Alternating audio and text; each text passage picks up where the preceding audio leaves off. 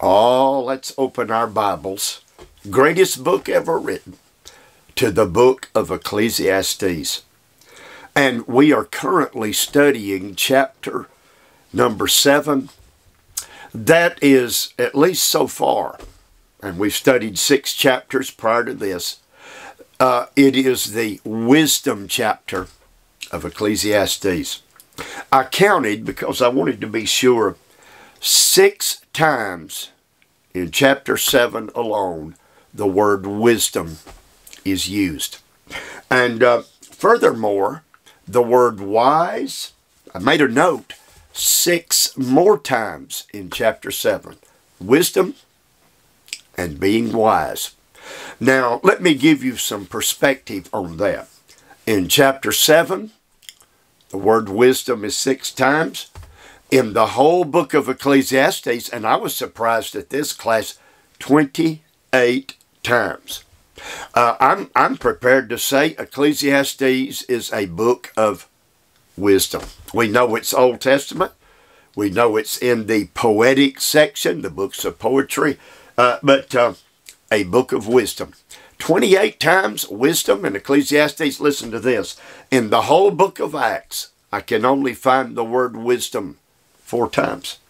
In the book of Romans, no greater epistle has ever been written in world history than Romans. And the word wisdom occurs 1 time. So Ecclesiastes certainly is a book of wisdom.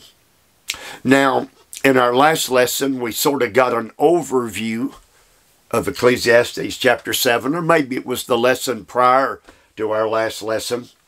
But I will repeat this. In our current paragraph, verses 11 through 18, the paragraph we're studying now, wisdom helps us see things more clearly. Wisdom helps us discern life more clearly. The issues of life. Of course, we're not going to get in verses 11 through 18 today. Just 11 through 14 will be our text. And now, when I say wisdom, chakma, the Hebrew word wisdom, I want you to remember that the Bible talks about 2 different kinds of wisdom. How can I summarize it quickly? Wisdom that is from above, and then wisdom that is earthly. I guess Solomon would say under the sun wisdom. Well, Preacher Bagwell, what's the difference between God's wisdom and man's wisdom? Oh my. We have a little paragraph in the New Testament book of James that will answer that question. I'm going to read you part of it. James 3, beginning at verse 14. If ye have bitter envying and strife in your hearts, glory not. Don't feel good about that. And lie not against the truth.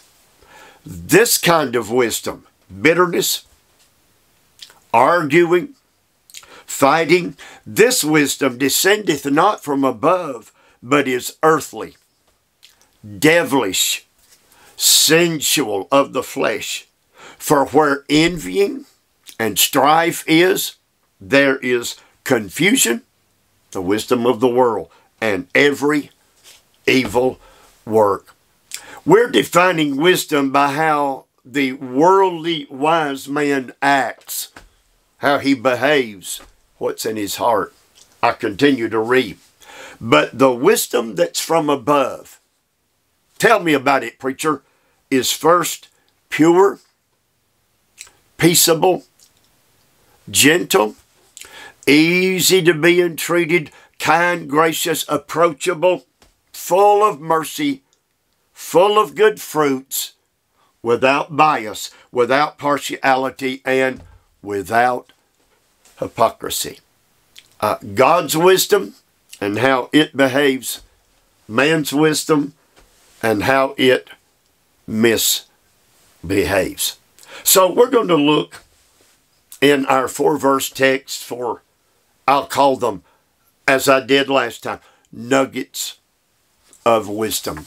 Nuggets of wisdom. I like that word, nuggets. Little tidbits. Little, in some instances, one-liners that teach me God's wisdom. Let me give you this definition of wisdom. We've talked about it before. We spent weeks in the book of Proverbs earlier in our evening meditation series, and that's available. It's archived. You can go back and study those if you will. Proverbs, here's a definition of wisdom as per the book of Proverbs, for that matter, as per any book in the Bible. I like the definition. It's very workable. Seeing life from God's point of view. Oh my, I've had an accident. My world's falling apart. And when I apply wisdom to that, are there really any accidents with the child of God? Could God have built something good into this that I can glean from it if I respond? Seeing life from God's point of view. Wisdom. You can go a little further, I think, and apply the word understanding. Responding to life from God's point of view. Wisdom, seeing life from God's perspective. Understanding, then behaving, responding to life from God's perspective. I had the opportunity of going to a Christian high school years ago, of course. There was a godly preacher who lectured to us, who preached to us in chapel. We had chapel every day. And I'm talking 9th, 10th, 11th, and 12th graders. That was my age group, my years there. And he had what they called chapel sayings. The chapel sayings of, he was the founder of that institution. Godly man, wonderful evangelist and preacher. Here I am in my 70s now, late 70s now, and I can remember those nuggets of wisdom. Listen to this. Boys and girls, young people, do right if the stars fall. What does that mean? Do right no matter what. Do right if the sun quits shining. Do right if the stars quit twinkling. Do right if the stars fall. Listen to this one. The greatest ability is dependability. Wow. The greatest ability, you say, no, it's a good IQ. The greatest ability is dependability. The Word of God will back up that statement. Moreover, it is required in servants and stewards that a man be found faithful. Listen to this one. I don't know why I'm bringing these up this morning. We've got to get to our verses. Never sacrifice the permanent on the altar of the immediate. Never sacrifice the permanent on the altar of the immediate. Don't sell out your future for a few minutes of feeling good now. Don't sacrifice the permanent on the altar of the immediate. Listen to this one. It is never right to do wrong to get a chance to do right. Think it through. That's Bible. It is never right to do wrong to get a chance to do. Well, I'm going to do wrong. I'm going to lie, but my ultimate goal is good. It is never right to do wrong to get a chance to do right. And Solomon, in his writings, he excels in teaching us this kind of wisdom also, but by means of the Spirit's Holy Ghost inspiration. We better go to verse 11. Wisdom is good. And the word good, T-O-B, tob, wisdom is beneficial. Wisdom is a blessing. Wisdom is a prosperous route to take. Wisdom is good with an inheritance. With an inheritance. Something that has been bequeathed to you. Promised to you, will to you. An inheritance without wisdom will probably be squandered. You'll waste those thousands or whatever the amount may have been. But wisdom is good with an inheritance. Listen to this. For by it there is profit to those that see the sun. Notice that's an unusual turn of a phrase there in verse 11. If you've got wisdom, maybe an inheritance as well. If you've got wisdom, it's good, and there is profit. There is profit, and the word profit, we've had it before, advantage, success.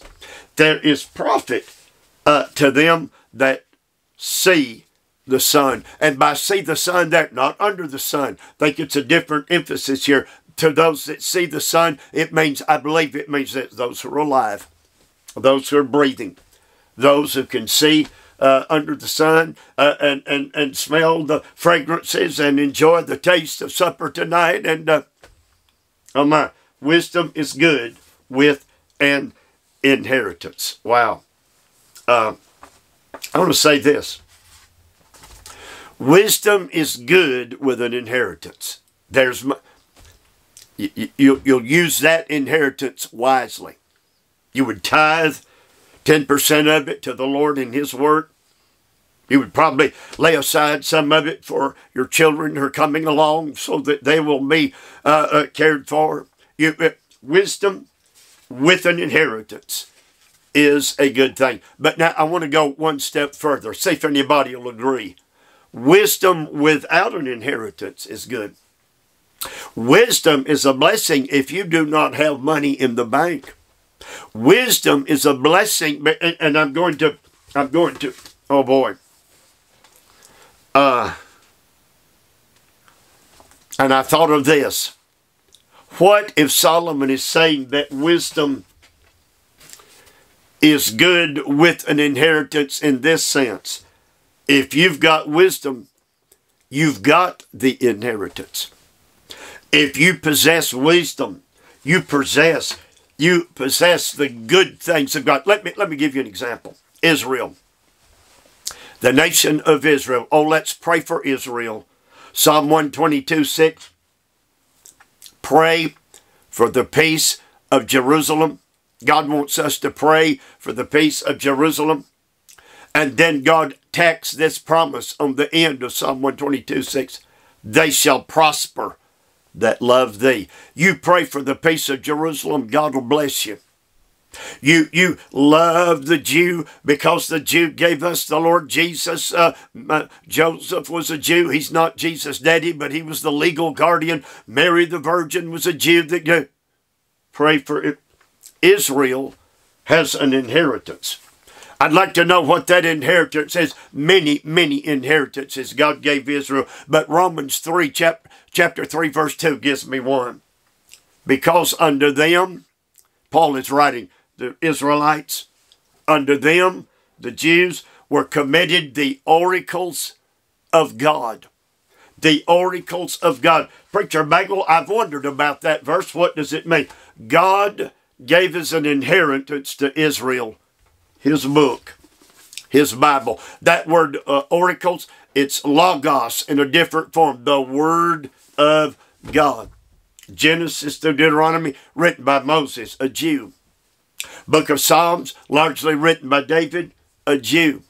The epistles of the New Testament, Paul has 14 of them, written by Saul, a Jew who got saved to the glory of God. So, maybe the verse is saying, wisdom is good, and wisdom can be an inheritance, and by them there is profit to them that are alive, to them that we better thank God for Israel. We better thank God that through her came the oracles of God, the book of God, the word of God. Hallelujah.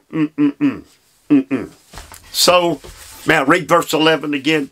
Wisdom is good with an inheritance. It might even be the inheritance, and by it there is profit to them that see the sun.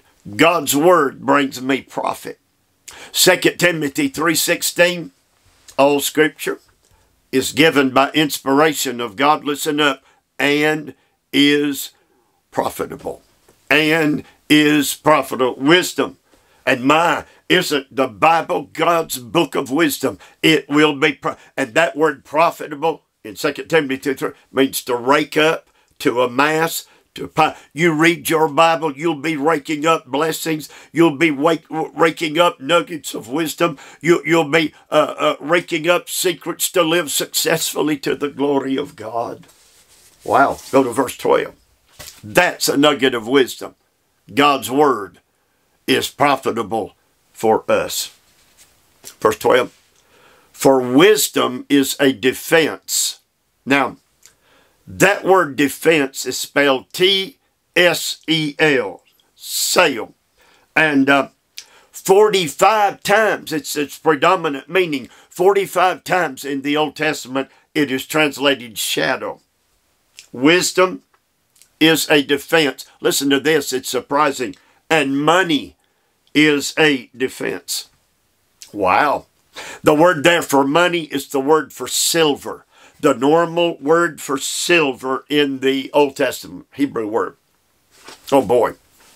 Behind that word for silver, let me preach just a minute, is a root verb that means to crave, to long for. And there's the danger in money, silver, and gold. In its right place, it's a blessing.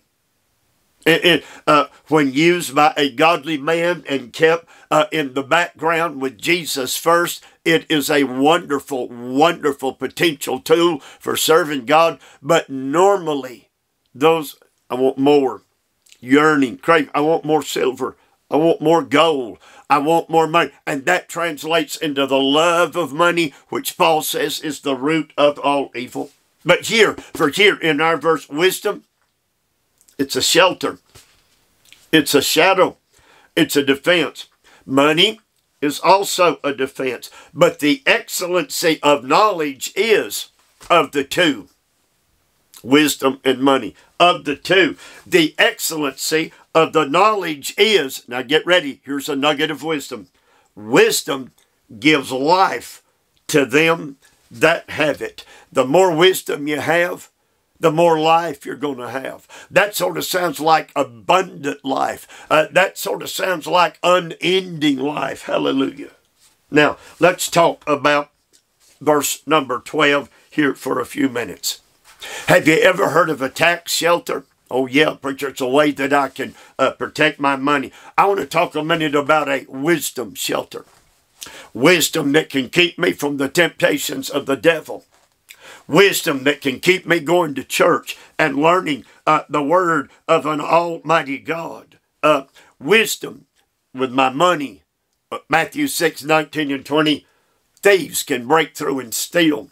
Moth and rust can corrupt it.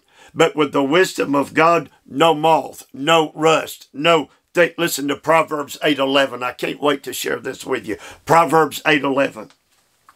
Wisdom is better than rubies. Wow. And all the things you might desire cannot be compared to it, to wisdom. Listen to Proverbs 8:18, later that same chapter. Wisdom is talking. Proverbs 8 is the wisdom chapter 1 of the key wisdom chapters of the Bible. Riches and honor are with me. Wisdom says if you have me, you'll have riches. That might not mean money in a savings account riches, but it can mean the riches of God. Amen. Riches and honor are with me, yea, durable riches, they won't pass away, and righteousness. Wisdom is the thing you want in your life. Wisdom is a defense. Money can be a defense, a shelter. But the excellency of knowledge is this. Wisdom gives life unto them that have it. I want to talk a minute about wisdom as a protection. Let me use this word, this series of words. Wisdom as an umbrella of protection. Preacher, I don't get that. Psalm 121. But one of my favorite psalms in the Bible. Psalm 121 verse 5. I'll just read it. The Lord is thy keeper. The word keeper, he's your guard. He's watching over you. He'll protect you. The Lord is thy keeper. Get this. The Lord is thy shade. Same word. T-S-E-L, sail. The Lord is thy shade upon thy right hand. The sun will not smite you by day. You'll never have a sunstroke. Nor the moon by night. The Lord shall guard, the Lord shall preserve you from all evil. He shall preserve thy soul. If that's not God, if that's not wisdom, if that's not the Holy Spirit being my defense, my shelter, I don't know what is. Get wisdom. Get wisdom. It is so important in life. And that last line, wisdom giveth life. Wisdom giveth life to them that have it. Oh boy, I want to share some verses with you. Proverbs 9, verse number 10. The fear of the Lord is the beginning of wisdom. Let's talk about that a minute. Wisdom will give you life, but you can't have wisdom without first having the fear of the Lord. May I read the verse again? The fear of the Lord is the beginning of wisdom. Now, listen to Proverbs 19:23. The fear of the Lord, which brings wisdom. The fear of the Lord tendeth to life. Proverbs 10:27. The fear of the Lord prolongeth days. God just promised, if you have my wisdom, if you have reverence and fear for me, I can prolong your days. Someone said their wisdom giveth life to them that have it, says that is, quote, life on the highest level. Life on the highest plane. Well, preacher, what in the world is that? That I've come that you might have life, and that you might have life more abundantly. More abundantly. And that keys on the little Greek word, it's perissos. Perissos. It keys on the little word, it's a preposition, peri, P-E-R-I, and what does it mean? All around. Life all around. Life in front of me, life behind me, life on my right hand, on my left hand, life above me, life below me. Abundant, overflowing life. Get God's wisdom. Where do you get it? Out of the Word of God. Where do you get it? Out of a close walk with God. Where do you get it? Out of being filled with the Holy Spirit. Where do you get it? By obeying the precepts of Scripture. Listen to this. Proverbs 8:35. Wisdom's talking. Whoever finds me, whoso findeth me, findeth life. If you find me, you have found life. Wow. Make this your daily goal. Proverbs 8:34. Make this your daily goal. Wisdom says, blessed is the man that heareth me. Blessed is the man that seeks me. Listen to this. King James Version. Watching daily at my gates. Watching daily at my... Well, here's the book of wisdom. Let's open it up. There's the gate of wisdom. Watching daily at my... If I'll get in God's Word, meditate therein day and night, study it, ponder it, be obsessed with it, then practice it and obey. Oh my, watching daily at my gates, I'll bless that man. He'll be abundantly blessed, waiting at the posts of my doors. Isaiah 50 verse 4, this is messianic. This, hold on. This is talking about our Savior. Jesus says, my Father wakes me every morning. Wow. When he was on earth. And he gives me the tongue of the learned. My Father wakes me up every morning. I go up on a mountainside somewhere and he teaches me. He tutors me. He gives me the tongue of the learned, that I might know how to speak a word in season to him that is weary. That's Jesus acquiring wisdom every morning from his Father. You say, Jesus didn't acquire wisdom. He's God. Luke 2:52.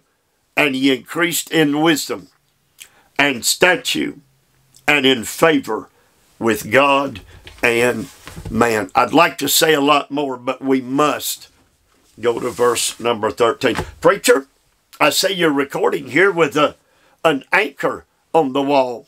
Yes, wisdom will anchor your life. Wisdom will give you truth on which you can tie your rope, on which you can solidify the foundation of your spiritual life. That's why I've got the anchor up there. Do right if the stars fall. The greatest ability is dependability. Seek wisdom, and with all you're getting, get understanding. Verse 13. Consider the work of God. Who can make that straight, which he hath made crooked? Oh my goodness. Consider the work of God. I've got a plethora of scripture here on considering God's works. Psalm 66:5. Come and see the works of God. Psalm 78:7. Don't forget the works of God. 1 Chronicles 16:9. Talk of all God's wondrous works. And all the way through the Bible, the works of an almighty God. And so consider the work of God. And then verse 13 implies this. In fact, it teaches this. God can make things straight, and God can make things crooked. And we're going to have to learn to cooperate with God's will.